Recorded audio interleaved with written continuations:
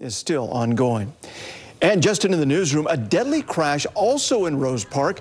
Police say it started as a call for drunk drivers, which started a chase at 1200 West and 500 North. The suspect vehicle hit another car.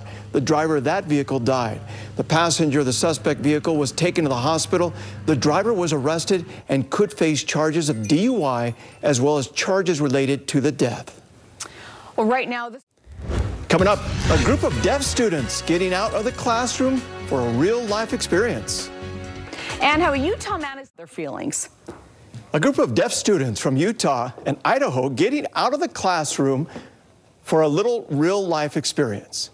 Learning about the different experiences, about what it'll be like in the future and having different jobs.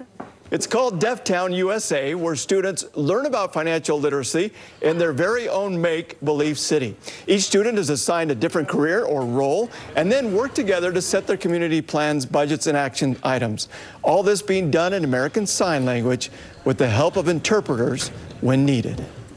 They can experience advocating for themselves, having a job, communicating with others when trying to accomplish a job task. So this gives them real-life application experience and advocacy for themselves.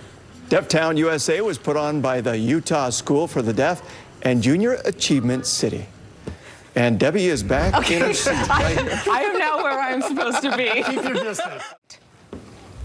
And on the lighter side here, a big Halloween party in Daybreak today, complete with hollowed-out giant pumpkins racing on Daybreak Lake. The 10-year tradition brought in big crowds and included kid train rides, ping pong, pumpkin painting, throwing, and even pie eating contests. The Utah Jazz Bear raced a giant pumpkin. Organizers say the enormous pumpkin regatta brings out hundreds of people from the southwest end of the Salt Lake Valley. Now remember, that used to be at Sugar House Park. And then they moved it, and they said it's even gotten bigger since they started doing it out at Daybreak. Wow. Yeah, a lot of room there. So that's I bet it was a lot of fun. Weather for it. Yeah, I didn't know those big pumpkins float like that. So that's crazy. Yeah, that's crazy. Well, thanks for joining us. We'll be back tonight at 10 o'clock. Or is it 9? 9. It's 9. It's Monday morning. Today, a deadly crash in Rose Park. Police say it started as a call for a drunk driver, which started a chase. At 1200 West and 500 North, the suspect vehicle hit another car. The driver of that car died. The passenger of the suspect vehicle was taken to the hospital. The driver was arrested and could face charges of DUI as well as charges related to the death. Still to come, BYU.